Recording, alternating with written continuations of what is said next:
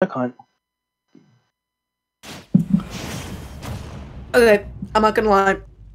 I have never seen this matchup be played in my life, except for when I played it with Apollo a couple of times. It's a bit of a clown fiesta. Both of these guys have frame 1 buttons that just kind of come out. It's hilarious. So and he pocketed the gunman fire. And now he has literal fire in his pocket. How would you even use that? What would you Just use a bullet. it? Yeah, it's shooting shot villager. You never just thrown a bullet? Oh, there's clay pigeon. Because the Pokelam's like really is really scrutinizing what projectile he grabs from Zane. Yeah, grabbing can is definitely going to be a really big one. You could do down throw can at a certain percent, and that can definitely take a couple of stocks pretty early. I think what's going to be really big is if Pokelam can pocket Clay Pigeon. Just being able to convert off of Clay Pigeon as villager. You could do Clay Pigeon into Axe, Clay Pigeon into Up Air, I believe. So I'll be really excited to see. Mamma mia. Yeah, Zane got hit by the shield break setup, and I was like, yeah, you're gonna die one way or another. But your chance to get out of the situation has far gone past. You have to find a way to roll in between the hits, or else the axe is just going to, break you while you're stuck in all that shield stun. Yeah.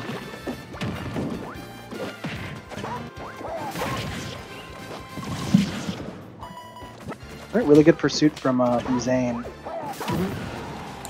Pokelam Shui does a really good job of stuffing out any sort of cans that Apollo tries to throw out from ledge.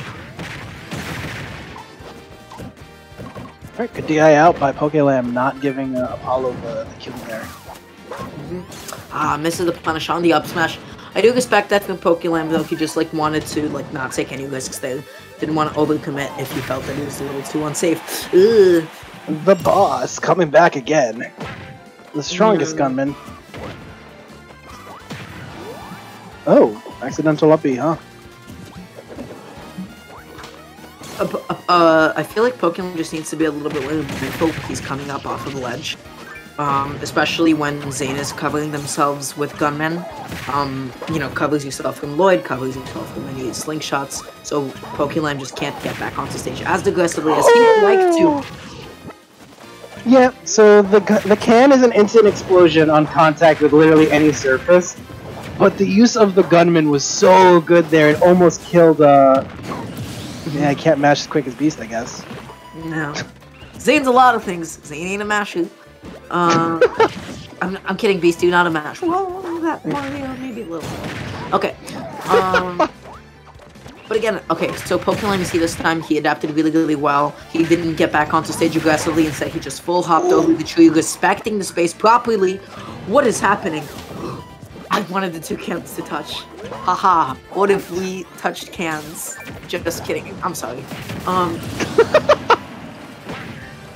Okay. Unless.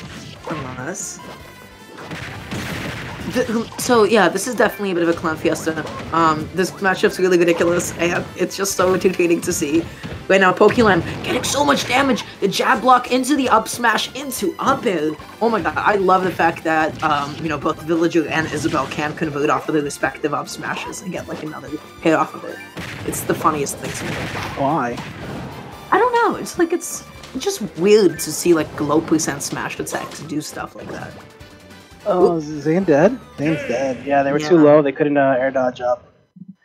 Also, shoutouts to the Poncho Gunman with his weird little ghost thing in between his legs. Keep an eye out for him next time during the replays, guys. The little Poncho Gunman has he has a little hollow jack-o'-lantern smiling face in between his legs. I think it's in the last clip. Yeah, there he is. Ah, look at him. Wait a second. I just noticed that you guys have a 3D badge. Yeah, that's new. Devin, I looked at the chat as soon as the game was over. I'm not looking at it while casting. You know what? I'm gonna close the Twitch tab. I'm gonna close the Twitch tab on my browser, and you guys are gonna have one less view now. I hope. All right, guys.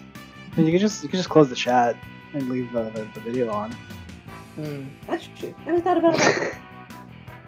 You gotta inflate your numbers. That was a really good game one from Pokelam. I feel like he had the lead the entire game so far. Like, didn't drop it once. Just kept on applying pressure.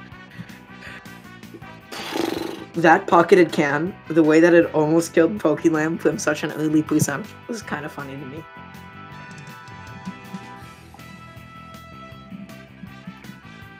What kind of bands we got, guys? Come on. It's Wednesday night. People have work tomorrow. Not me, though.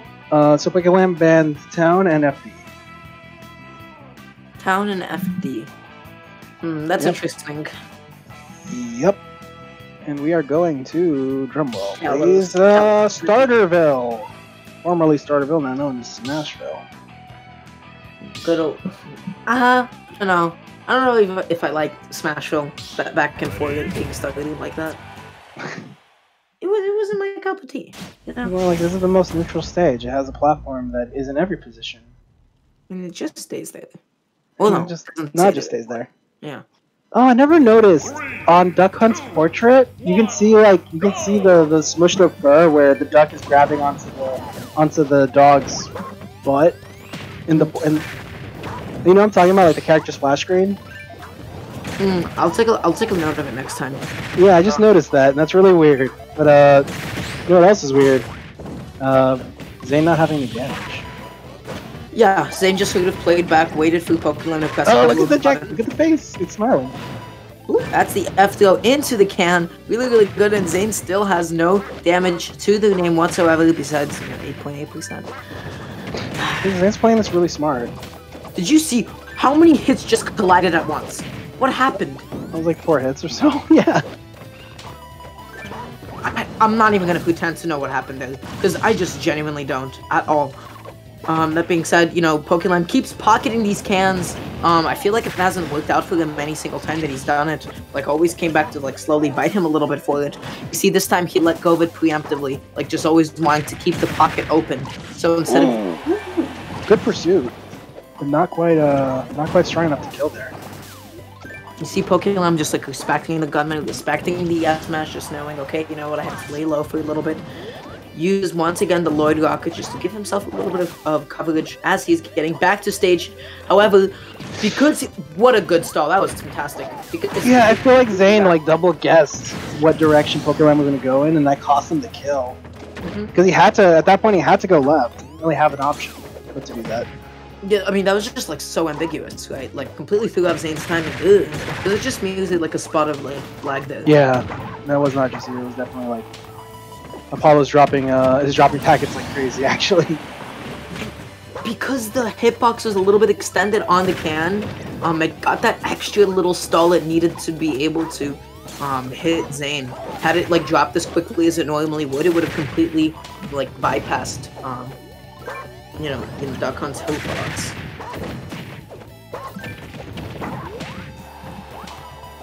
You know, just like that, like, despite, like, such an early dominant start, like, after that bowling ball, like, Pokelam has brought it all the way back, looking like a pretty good lead for himself right now. I like the use of the gunman just to cover the low recovery, but then, like, maybe, you know, not preparing themselves well to cover the high recovery.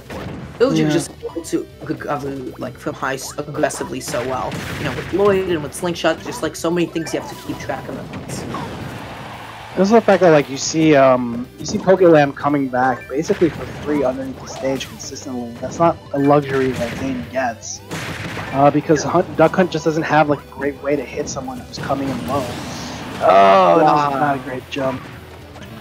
Yeah, not a great jump, but just the option coverage. Like, it's also really difficult to prime yourself, like always keeping in mind which projectile Villager has pocketed, and to also be ready to like be safe in that trajectory. And the up smash into up, but only dealing 37% there, not able to get the triple to him.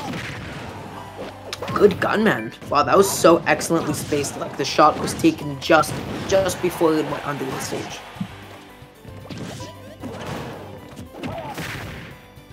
Oh, I think he was really betting on the gunman taking the grab there. Granted, only the boss can kill typically, but. I don't have any 5, you know, on Smashville. Yeah, there's still that opportunity where it could have. Yeah, good use Okay, of good down air cantrips. yeah, just to shoot the can downwards for control the ground space once again. Pokelam has been playing so evasively up until that point. Zane's looking to get a little bit something started. Good use of the gunman, like once again, just to cover the head a little bit, and protect him from the slingshot hits. Oh, that was an interesting Clay Pigeon interaction, where like I guess it hit the can and then it bounced back into to Zane and caused him some damage, or them some damage. Wow, that was actually a little bit interesting. Not able to punish the nail out of shield might have had something to do with the gunman being there.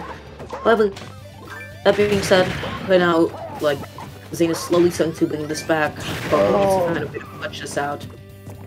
Right now, Pokelam, I don't know what he's holding on to. It's the gunman bullet. Ooh. Yeah. That bullet is hella strong, and it can totally like kill Zane if he gets the boss one. Oh, such a double! Wasn't able to get it. Yep, it's another bullet. My man caught a bullet and just like, I'm gonna throw this at you, and you're gonna die. Pocket is so absurd. Shoot your shot. Take it. Do it now. Just throw bullets, people, dude.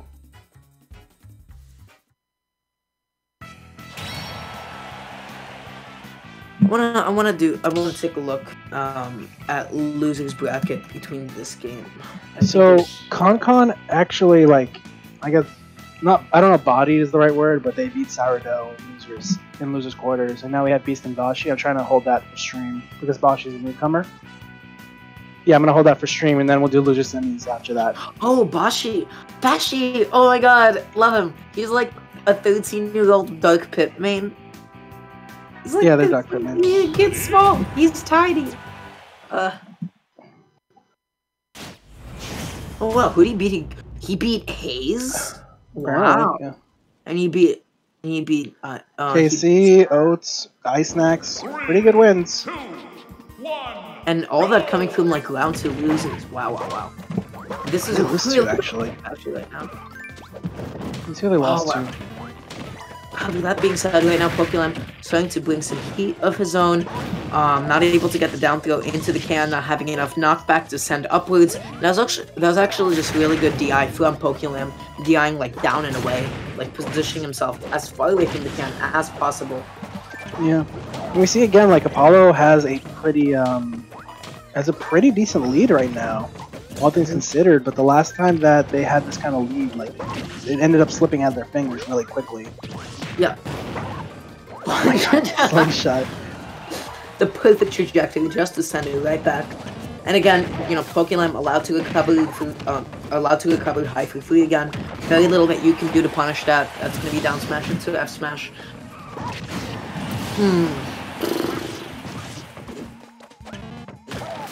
Wait, how did Pokelam just die? I wasn't watching for like half a second. I tuned out. I zoned out for a second. I'm gonna be honest. I have no clue how Pokelam just died. Yeah, well, I'm the worst caster. I'm sorry. I was checking TS stuff and I just did not see why he died. Oh, that's really good use of dash attack, and that's like the first time I see. That's interesting though. I don't see Pokelam go for dash attack much in this matchup at all. You know, like normally at mid-percent it'd be used to set up into a forward or something, or to like Tetris a little bit. But I'm curious as to why like Pokelam isn't still being doing it. Instead, like you see him go for especially a lot more Lloyds, goes for a lot of tree setups.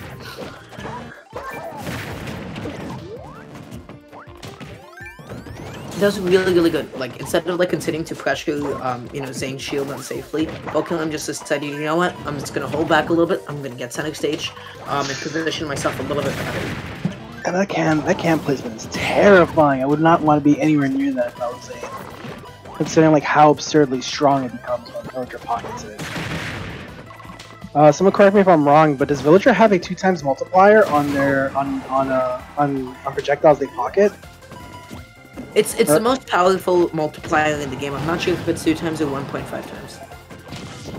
However, it is one of the two. I'm pretty sure.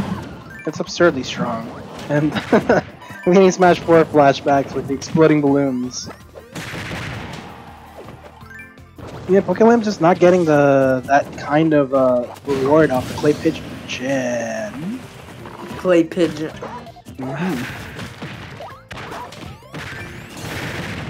That was such a bizarre, like, series of interactions. I thought Pokelam somehow connected to Chewy, but it was just like the gunman getting hit. What's going on? Alright, good catch. And Pokelam tried to extend the can a little bit. I respect it. I feel just for a little bit of stage control. Tries to pocket the gunman a little bit too early with it, but still lucky enough just to be able to live it. Tries to go for the nail into jab, but actually gonna get outranged by Duck Hunt jab. Grab rather, excuse me. Yeah. Oh my goodness. Yeah, Apollo kind of in a bad situation right now. Oh, a great recovery though. The fastball nair out of the up B, really nice. Like Apollo, like understood, like, okay, if I recover low, I'm gonna die to bowling ball, or I'm gonna get ledge trapped to death. I have to go high. I have to take this coin flip, and it, you know, it definitely worked out to the favor. Oh my, the gunman managing to like get that shot off right at the last frame. Jeez.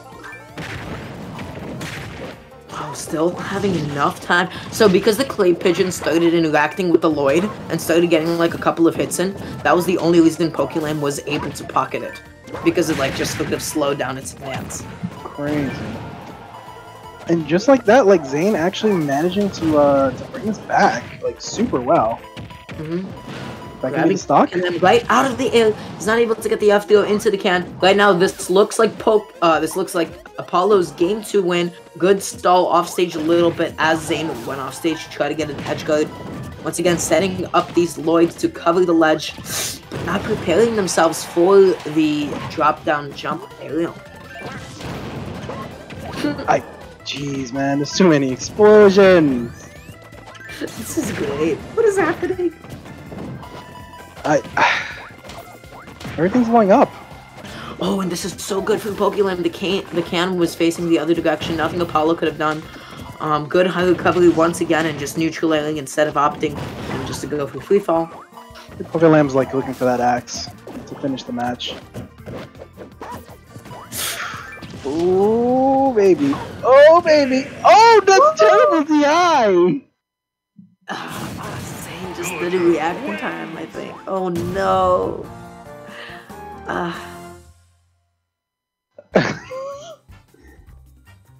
Alright, so the bobble-headed weirdo wins. Excuse me? He's a good boy. The bobble-headed weirdo wins. Look how cute Villager is. You can't tell me Villager isn't a cutie. Look at him. I think Villager has googly eyes and like a weird painted-on nose and mouth. Why do you like this? Who hurt you? Which Villager hurt you? Like, honestly. I mean, I think we all know the answer to that. I'm sure Devin could tell you in the chat if you're looking at it. I'm not. I'm sure Devin could tell you exactly which villager hurts you, or numbers. They could both tell you which villager hurt you. Which villager hurt you? I'd like to know the lore. What's the trauma? What's the HelpR trauma? Devin, do you wanna interject? You know which villager hurt me.